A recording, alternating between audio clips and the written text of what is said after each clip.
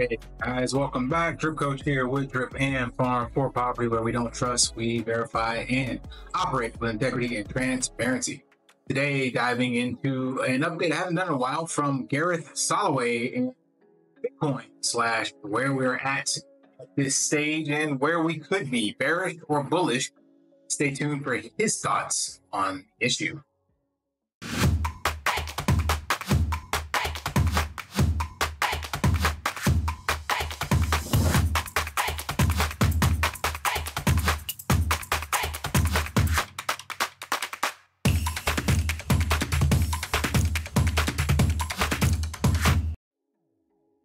Right, I told you guys this would be a volatile period. Right now, as of this video, it is the afternoon of the 4th, Monday. You guys will be seeing it Monday morning. And of course, the election's not over yet. And depending on which side you lean, both sides are saying they have won. So, and also what media you listen to can be a landslide on one side, landslide on another. But either way, Bitcoin has properly, or the crypto market has properly sussed itself out with literally right in the middle, because nobody knows what the hell is going to happen. Now, it's been a while since I brought up any content on Gareth, so I wanted to bring that up. But we had Bitcoin doing a short rally a couple days ago, back off to the 70-ish range. Yeah, that was on the 1st. So we ended October, above the 70s. And then we went back down to 67. And Gareth will break down his take on where we're headed, kind of a bullish bearish scenario based on support levels and resistance levels. All right, that's the idea behind it. So that's why you want to pay attention to that. Okay, let's go to Bitcoin real quick. I want to just flip over to Bitcoin. Let's get you some of these. Bitcoin retraced into technical support. Notice former pivot high where it pulled back to the scene of the crime. That now becomes technical support. You broke up, you touched your double top right up here from March. It got rejected. This technically is a buyable level on Bitcoin. All right, so again, I would expect Bitcoin to trade up and maybe retest or even pierce 74,000. Now, if by chance Bitcoin falls and confirms below this line, that would be very bad for Bitcoin. As of now, even if it trades below this line, it's still technically a buy. It's just the probabilities are not as good. So let's talk probabilities here, guys. As long as Bitcoin doesn't confirm below this line now, 80% chance it breaks up and makes, let's say, a 74,000, 75,000 high, right? I don't know how high it'll go, but the idea is 80% upside probability. If it confirms below, but stays between this line and this line, 60%. 60% bullishness, 40% bearishness. If it breaks and confirms here, now all of a sudden only 40% bullish and 60 bearish. So you see how each... All right. Wanted to use him as the PA expert, because that's definitely not my field. But you can see basically the levels he put in here is like 64K to basically 70K. And 70 all the way back up to the all-time high. I have similar levels on my chart. All-time high, depending on again which chart you're at, 73 and some change, 74, whatever. Then I got like a couple of the all-time highs that were resistance and support that hit back in April and June. And then support and resistance around 70 level again. And then this target here goes out to like 64 and some change. So basically where we're sitting at now, we have confirmed below that level he mentioned, which puts us in that 60-40 category. Going below 64, and I think on his chart all the way out to 52. I don't know what the next level is actually there. Down here, he's got 52 and 64.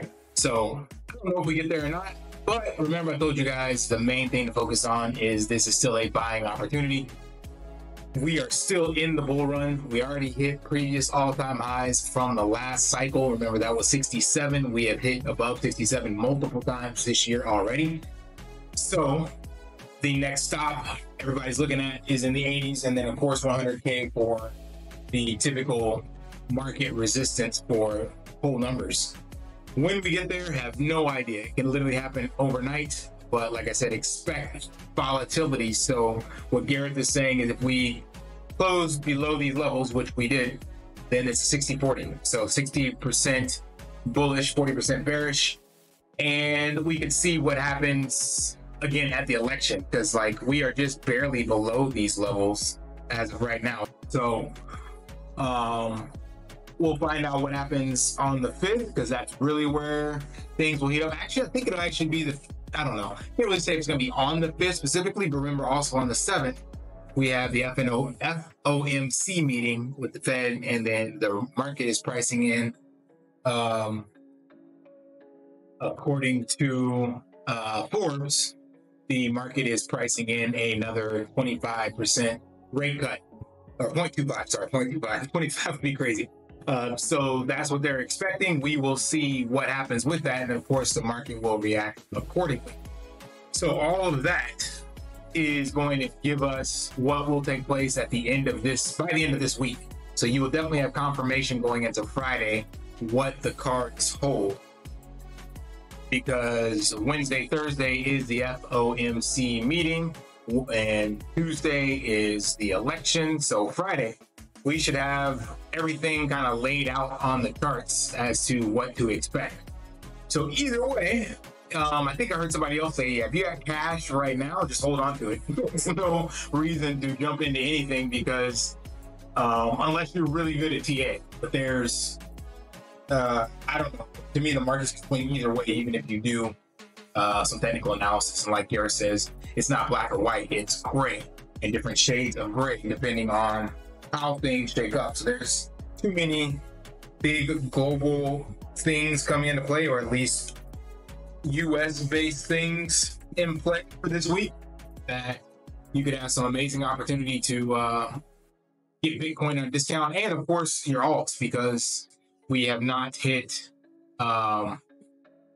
altcoin season just yet based on Bitcoin dominance. And the last person I listened to said that's still a couple of weeks to months out, maybe around February to March timeframe. So even if you got bags on the sidelines for alts, you may get a better buying opportunity after all this shakes up and we get into January. So that's all I got for this one. Just sharing you some information from those that know better according to TA, and see if that can provide some insights for you guys on what you're doing.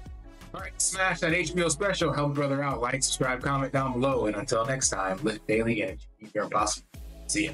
Want to pay your in real life bills with crypto? How about send crypto directly to anyone with a bank account? Spritz Finance is a decentralized solution to be your own bank and connect your crypto earnings to real world bills and payments.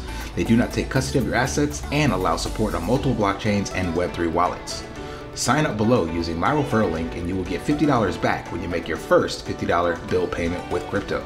Additionally, I will be using referral bonuses to airdrop, donate, or burn based on community feedback. Sign up now.